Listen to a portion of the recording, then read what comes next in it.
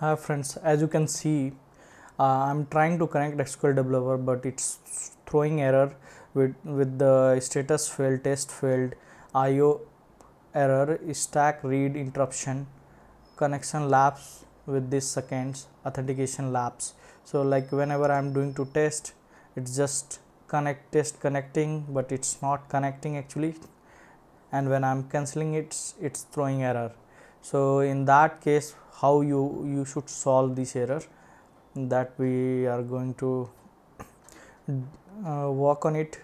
Like here I'll just connect to SQL Plus.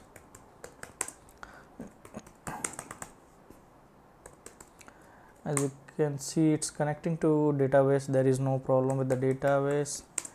Select name, comma open underscore moved from v dollar database,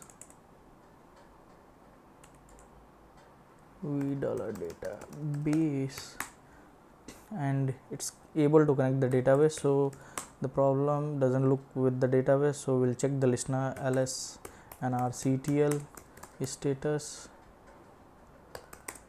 Then listener, here it's a by default name listener, and now we'll see the status. It's not able to connect the listener. Actually, it's not showing the status of the listener. So what we'll do, we'll just check the listener, what exactly the problem is. Services, we'll see the services first. In services, we dot msc, we'll see the service. We'll see whether listener service is up and running or not.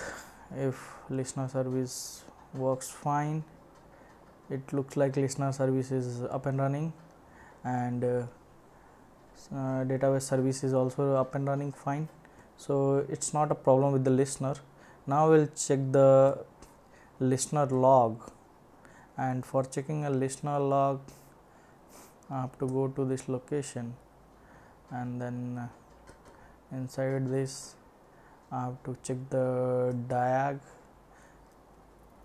that I have to check the listener log.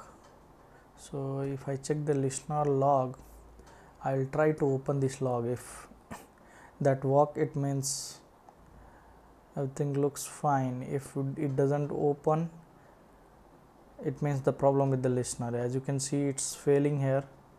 It's showing listener does not exist or create. So the problem is the listener, it's not opening. So what we have to do in that case, we have to recreate the listener log.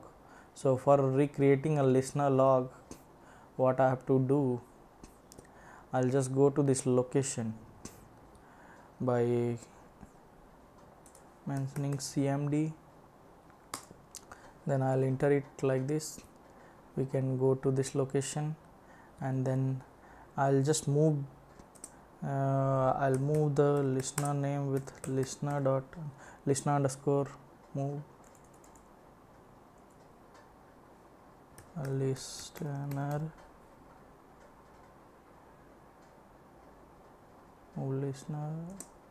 listener underscore 1, and after once it will get moved it. Now we'll see whether the new generated one is working or not. So for that, we'll just see the newly generated one. Here we'll see the log. Hopefully this one should work, because it's newly created. It will open it without having any concern. See, it's opening. Just what we'll do, we'll just check the listener now.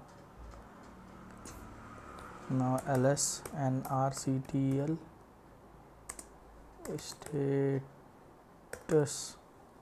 Hopefully now this issue should get resolved. Yeah, now it's working. It's able to connect. You can see the status is connecting So that's how you can resolve whenever you get such issue. Thanks for watching.